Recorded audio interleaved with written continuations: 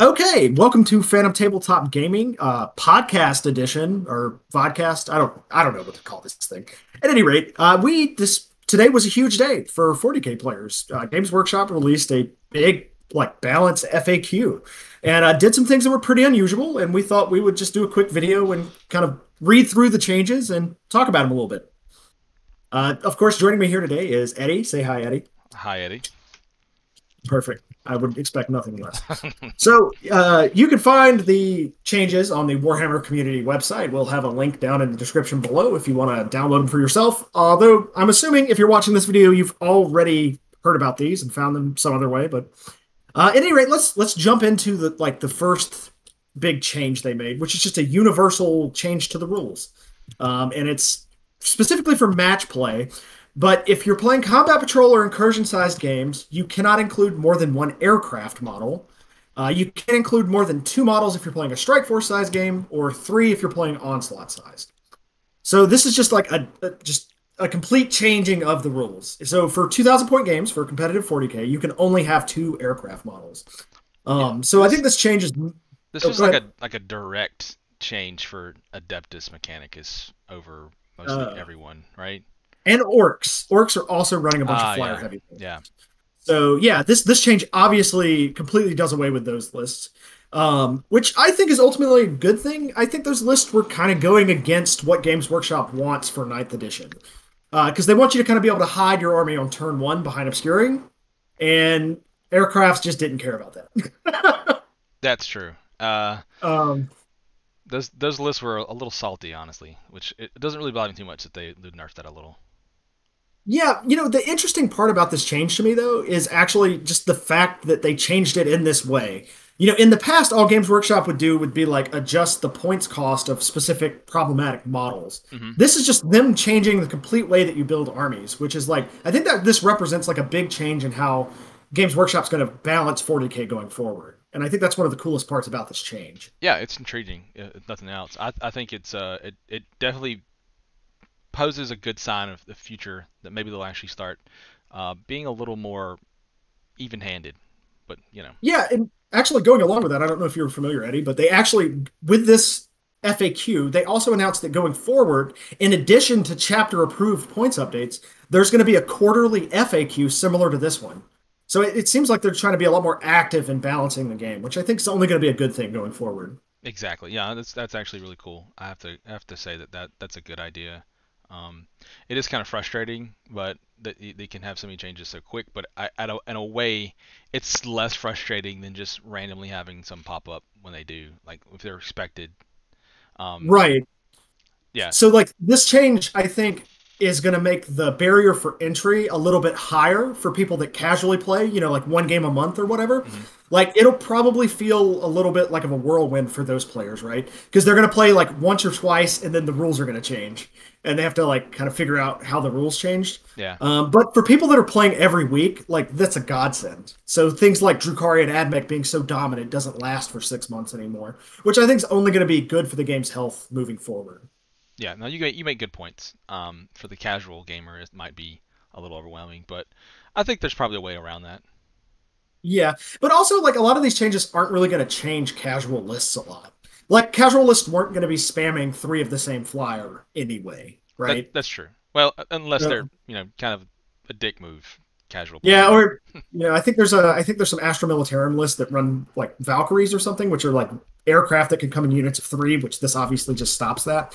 So it'll be interesting to see if they may add any FAQs regarding that. But Yeah. at any rate, let's move on. So the next section is the Adeptus Mechanicus one.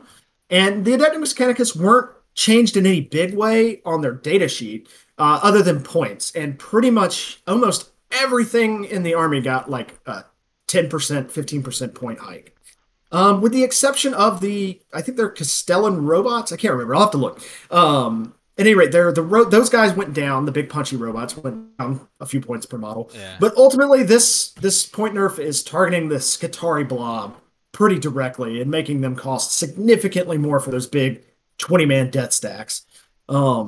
And this kind of change is what we're accustomed to, right? This is what everybody was kind of expecting to happen. Yeah. And I don't think there's any real surprises in the Adeptus Mechanicus section of this. Yeah, I don't think Uh, anyone was not expecting this to come at some point. Depth Mechanicus have been really good for a while now. right. And also like this is the kind of nerf we're accustomed to, right? Exactly. So Yeah.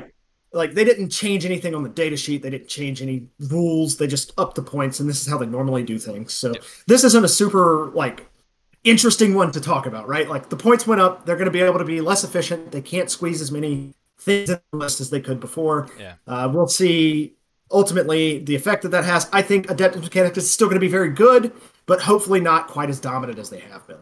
And other than that, I don't think there's a lot of interesting stuff to really dive into with this. Yeah. I mean, the only interesting thing really is going to be exactly what kind of impact this is going to have on a lot of the Depth Mechanicus players, and but we won't know that for a while still. But definitely with the points increase, it's going to have an impact. Yeah, well, yeah, obviously it's going to have an impact. So, yeah, we'll just have to see. But I think the Adeptus Mechanicus still have a great codex, and there's lots of interesting stuff. So, I don't think they're in danger of slipping down to the bottoms of tier lists anytime soon, Hmm. even with these points adjustments. Yeah. Moving on is one of the more interesting changes they made. It's to Astra Militarum. So the Astra Militarum section is very interesting because these are direct rules changes. They're not points adjustments, right? Like these are just change these models. Yep. So the first one is change the save characteristic of Astra Militarum Lehman Russ models to 2-up. So changing their tanks to a 2-up obviously is going to give a significant toughness boost to those tanks. Yeah. And it made a excuse me. Excuse me. Stop dying. And it makes a lot of sense, right? Like those models probably should have a little bit more durability than they currently have. Yeah. The next thing that it does is when using the tank orders ability of the tank commander model, you can select one friendly regiment vehicle unit within 6 of that tank commander model instead of selecting a Lehman Russ unit. So this means that their buffs can go on more stuff. Instead of just targeting Lehman Russes, they can target any vehicle, excluding Titanic models. This is an interesting change, and I think it opens up a lot more options for Astra Militarum. I'm not super familiar with a lot of their data sheets, but I think giving people more options, especially in an old codex like this that doesn't have the raw power level of the new codexes, kind of opening up the door for more synergy, we'll say, is probably a good way of going about things. And I'm interested to see what kind of list people can build now with that. Yeah. It's definitely interesting. I honestly, I'm not very familiar with them either, and I don't think I've even played them in ninth edition yet. So, most of my experiences with them were in eighth edition. So I can't really speak on much. But yeah, anytime you can increase the ability to do that, it's definitely going to be a plus. So you guess you can't complain with that. Yeah, and then the next one is, I think, the most interesting of these changes. Maybe not the most impactful, but the most interesting. And that is each time a regiment unit with the voice of command ability issues one of the following orders to an infantry unit, the same order can be issued to one or more other friendly infantry units, excluding officers, that are within 6 of the unit that the order was originally issued to. So what this means is that they can do take aim, fire, second rank fire, bring it down, forwards for the Emperor, get back in the fight, and fix bayonets, which are all interesting buffs. They can do them to 2 Yeah. infantry units at a time. So now it's a lot more viable to bring more bodies, right? Like you could, because now you can buff 2 units at once with the same like regiment unit with voice of the command. So I think this is just going to ultimately give the Astra Militarum a lot more like versatility in how they list build. No, I'm with you, and I think it's actually really interesting. I am definitely intrigued and interested to see what kind of list this will spit out now. Yeah, and I really love these kinds of changes. Like I love that going forward because in the past it really felt like if you had a really bad codex, you just kind of felt bad, right? Like this coming from a Tau player, right? And like it just felt bad that like points fixes are not going to fix Tau in ninth edition. No. And I know we have a new codex coming out, and we're excluded from this, and that's fine. But just for armies that are in the same boat as Tau, like points fixes aren't just going to fix everything. If you're really bad, points fixes are not going to make you good. And the fact that they're willing to actually change rules like this and add stuff to rules and change save characteristics and stuff like that, that gives me hope that in the future, some of these bad armies are actually going to get fixed between codex updates. And I think that that's nothing but going to be a good thing for the health of Yeah, the game going especially with forward. them saying they're going to be adding those points monthly. That's changing the FAQs. Quarterly. Yeah, Yeah. quarterly. Sorry, quarterly. Yeah, Yeah. that's really cool. I'm not gonna lie. It definitely it gives you more hope, especially with some of these armies Yeah, like with Blood Angels. We're mediocre at best, but we're staying there. But like say at some point we aren't there, I wouldn't feel so bad about we'll now have to wait to the whole next edition, and at right. some point during that we're going to get a codex release, and then we will be okay for a little while. So with the promise of this quarterly updates, at least I have hope, right? Yeah, yeah, absolutely. And that's kind of what it's all about, and that's why I like it. But anyway, moving forward to Chaos Space Marines. So they have an ability called Death to the False Emperor.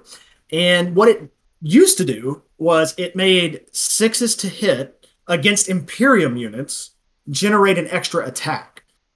Specifically against Imperium units, and it Yeah, wasn't even an extra hit, it was an extra attack. So you still had to roll to hit with the extra six. yeah, Um, but now it just changed. They changed that to be each time a model with this ability makes a melee attack, a hit roll of six scores one additional hit. So now this is yeah, usable against everything, not just Imperium. And sixes actually just explode and give you additional hits instead yeah. of making it additional attacks. So this is obviously a huge buff. It Like this is. ability is It is a way more, huge, way huge better. bust for them. I'm not a fan of it because I don't like chaos. But Well, there's people out there that love Medi, so you got to let them have their time at the table. And still notably absent from this is they didn't make them two wounds. Chaos Space Marines still stuck yeah, on one wounds, it which is. It's pretty brutal, especially yeah, considering their counterparts have been loved on so much lately. right, yeah. Well, that was kind of the whole thing coming into Ninth Edition is that the game was basically rebalanced to take into account that Marine units were going to have two wounds, and Chaos Space Marines are still stuck with one wound apiece. Yeah, didn't quite get And that balance. That sucks. if I would have known they were going to do an FAQ like this one, I would have guessed that Chaos Space Marines going to two wounds was going to be one of the easy things to do, but we still didn't get that. No, I know, right? Um, so at any rate, we'll have to see what the future of Chaos Space Marines are. But Death to the False Emperor definitely very powerful now, and not just situational and okay. Yeah, no, it's really good. Um, I can't complain for them, but I can complain as their opponents. so the next section is about the Drakari points updates, and these are very similar to AdMech. Everything went up considerable amount. Raiders went up, thank goodness. Yeah, Dark Lances went up, which is good. But again, this kind of change is what we've come to expect, and I don't think there was a single surprise in the Drakari section. no. They just got hit with points increase, and I think that that's going to do what points increases always do, and it's going to make the list change a little bit, and they're not going to be as efficient with cramming a bunch of Raiders and Dark Lances into lists anymore. Yeah, So. that's true. That Uh, yeah, it's just pretty much cut and dry. I mean, yeah, it is what it always will be. It has been. Well, at least has been. Hopefully, it won't be. yeah. Uh, but again, Drakari's in the same boat as Admech to me. That even with these points changes, I don't see them being anything but a top tier army. Their codex is just so good. There's so much synergy, and everything was already so cheap to begin with that I don't think these points increases are going to take them out of the upper echelon of armies right now. So ultimately, I think they're going to be just fine. So we'll move on to the next section, which I'm very excited to talk about. Yeah, like Imperial Knights. this is my favorite one. Not gonna lie. Yeah, yeah, Imperial Knights and Chaos Knights.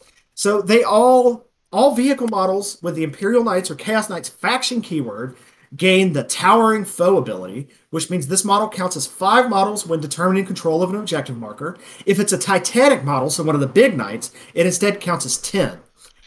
And then there's another change where if every model from your army has either the Chaos Knights or Imperial Knights faction keyword, excluding Agents of Imperium unaligned stuff, then all Armiger class or War Dog models from your army gain OBSEC. So this makes Knights be able to play Ninth Edition. Yeah, Like, it makes them viable. Way to go, guys. Welcome to the game. like this is awesome to have the Armigers have OBSEC and count as 5 models means Yeah. that, and like those guys have crazy movement too. I think they have like 14-inch movement or something. Like they're actually gonna be able to go up and contest objectives early in the game now, and that's a super cool, awesome change. This one really excites me, and I'm really excited to see what the future of Imperial Knights and Chaos Knights looks like with this in Oh, mind. I know. I don't even have an army though, but I do have those two mini knights. But they're for the AdMech army that I never play. But the no, I'm excited. That looks like a lot of fun. And if I had the money, I'd probably would get a knight's army just because those honestly, it's probably one of the armies that I want the most, but never found the reason to do it because they weren't really viable. Yeah, yeah. Well, I think that this is a great change in the right direction for them. So, um, It's going to be awesome. I know some of the people that are play knights, so I'm excited to see what they do with it. Um, but I just love this change. This Yeah, is an easy change. It's in line with what ninth edition is all about. It lets them play objectives. And ultimately it's a good thing. And it's awesome too because it was a rule that the Sons of Behemoth or Gargants or whatever in Age of Sigmar had, where they yeah, count as multiple models. yeah, And I love that, like, it works in Age of Sigmar, and I love that they just brought it over to 40K because it makes sense for knights. yeah. That's Like they true. should count. It, Like it took anyway, it took a little longer than I thought it should have, being that it worked so well over there. But whatever. yeah. Moving on to Necrons. Necrons got a lot of love with this FAQ.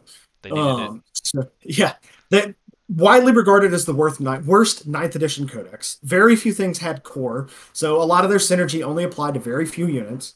But what this FAQ does is it's add the core keyword to Canoptech, Antherites, Reanimators, Wraiths, Flayed Ones, Locust Destroyers, Heavy Destroyers, Ophidian Destroyers, Scorpic Destroyers, and Triarch Praetorians.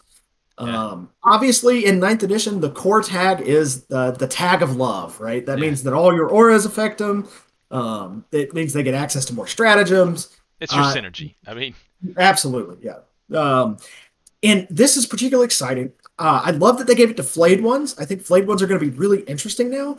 And also destroyers. So Necrons have a few things that core can really do. Number one is they get My Will Be Done, which is a Necron buff that your Overlord can choose a unit and give it +1 to hit, but it only applies to core units. So in the past, you would end up putting it on like your Necron Warriors or your Immortals. There's very few good targets for it, but the fact that you can target Destroyers with it makes them super scary. Both the Locust version and the Scorpec version. Like, and also the other big thing is they have this awesome relic called Veil of Darkness where they basically get to redeploy something, but it only redeploys the character that has it and a core unit. yeah, And before, again, there just wasn't a lot of interesting stuff to teleport around with it. But now you've got like this laundry basket of really cool options that I think is really going to open up what Necrons can do. I don't think this makes them a top tier army, but I think it makes them very competitive with the B tier armies. And that's ultimately what like you want to be, right? You want everything to be able to compete, and I think this does that for Necrons. We'll see to what extent coming up in the future. yeah. I mean, well, I think with any army, if you know it the way that you should know it and can play it the way that you know it, like if you will it well, you could compete. But like this definitely puts Necrons in a positive place where they have a better chance of winning, and I think that's Oh, way better than where they were before, yeah, for no, sure. I think it's definitely a plus for the army, for the game in general. Just I just hate Yeah, seeing an army just being so yeah. bad. And like, it's somebody's got to have the tag, but the worst tag that you could possibly have right now is the worst ninth edition codex tag. Yeah, It's definitely because there's hope for the armies that are bad but have eighth edition codexes, yeah, right? Like looking at Gene Stealer Cults and Tau, which are yeah, obviously the two worst armies, but they're getting codexes very soon. Necrons don't have any hope for a codex anytime soon, so hopefully we'll see what this does. But the cool thing about this whole announcement is that if this isn't enough, maybe in another quarter we'll get another FAQ and they'll do something else with it, and that's yeah. ultimately cool. That is pretty cool. So we'll move on to the final section, and one of the weirder ones Yeah, is the orc changes.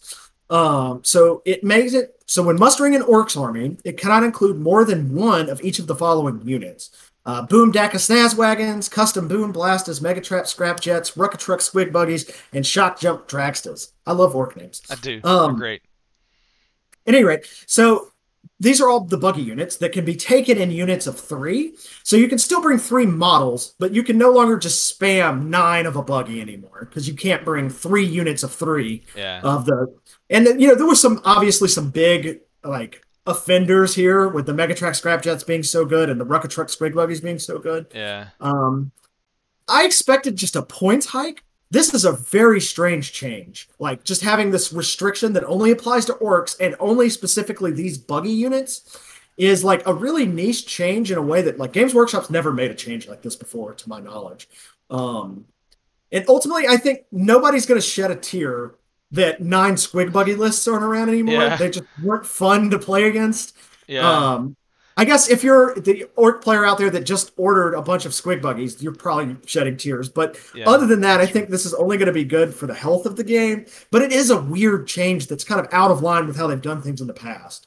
This might be a good time to hit the eBay up for some of these buggies. I'm pretty sure they're getting sold like crazy right Oh now. yeah, yeah. Eddie's actually collecting an orc army. This might be an excellent time to pick up some squig buggies if you want to start playing orcs. Yeah, All these people with 9 only need 3 now. yeah, yeah. I'm sure that the secondary market is being flooded right now. But hey, that means prices Yeah. are gonna go down. That's great. Um, No, it's an interesting way that they did it. I don't know. I'm not sure if I'm a fan of how they went about it. It it just it's definitely a target attack when you're just doing it with the orcs. yeah.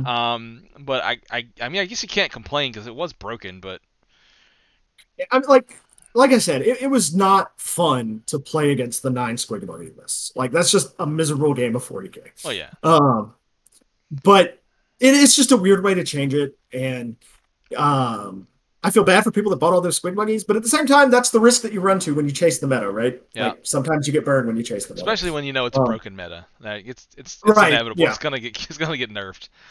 yeah, for sure.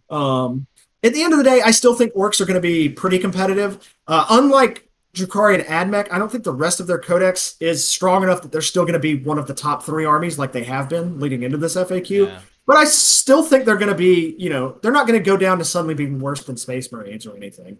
Like orcs are still going to be a very competitive army going forward. yeah. Um, You know who I think surprisingly wins this with not even being having making an appearance on this, right? yeah, Grey Knights. Grey Grey Knights Knights. suspiciously absent from this Yeah, list. I Um, think they just came out pretty strong. Wow, that's Yeah, and I think they're probably waiting for more info because Grey Knights are the newest army, like that is at a top table right yeah, now. And and ultimately, I don't think Grey Knights are oppressive in the same way that Admech and Drukhari were, yeah, and they weren't as clearly broken like the Orc Buggy lists yeah, and the Flyer lists. Like the Grey Knights just are a little bit too efficient. Like they probably just need slight point hikes that I'm expecting to see when Chapter Approved comes around. yeah, I'm expecting to see Dread Knights to go up in points a little bit. They're definitely too cheap for what they do. And I'm expecting to see Interceptors go up a little bit. But ultimately, I don't think there's anything like unusual with the Grey Knights that requires this kind of strange change. I think it's just going to be a points change, and that'll bring them into line. But yeah, definitely. I think there were 4 top armies going into this FAQ. There was Admech, Drukhari, Orcs, and Grey Knights. And 3 of the 4 made the list, which means the big winner of this change was the Grey Knights. But also, I think the biggest winners from this FAQ change were the people that got buffs from this. The Astra Militarum changes, the Knights yeah. changes, the Necrons changes. Necrons, yeah, Like, I think those are all huge, big deals. Ultimately, I think that a lot of people are going to be incredibly happy with this FAQ. yeah. No, I agree with you, and I really think that I actually like the way it looks too. It's very intriguing and aesthetically pleasing. But no, I think that they did a pretty good job with it, and I can't complain with the changes honestly because honestly they don't really affect me so much. I mean I do have an AdMech army, but I mean it's not even hardly put together or painted, so I'm not even gonna complain about it. But like even if I wasn't like big into AdMech, you can't say you didn't expect this. Right. Yeah. Just like orcs, you can't say you didn't expect this at some point. So like it Yeah. was inevitable. I mean, As a Grey Knight player, I would not have been surprised to see like Dread Knights get a points increase here. In fact, I'm surprised that they didn't. yeah. Um, but ultimately, like I said, I don't think they're not as big of offenders as like the other top armies are. So, at any rate, what did you guys think of these changes? Were you happy? Were you mad? Did you cheer? Did you cry? Let us know down in the comments. Or you can find a link to our Discord server in the description below. Come in here, chat with us, and we'll talk about these changes. What do you want to see in future updates? Do you like this direction for 40K, or do you prefer the old method where they only did tiny points adjustments here and there? I know for me, I love this, but let me know how you guys feel down in the comments below. If you like this video, you want to see more like it, make sure you hit that like and subscribe button down below. It helps us greatly. You'll get notified when we get new videos put up. If you want to support the channel, we'll have our affiliate link to Amazon down in the description below. You can click on that. Anything you buy on Amazon, we get a tiny little kickback of that, and we use it to reinvest directly back into the channel. At any rate, thank you guys so much for watching. We love y'all and keep playing games. We'll see you next week.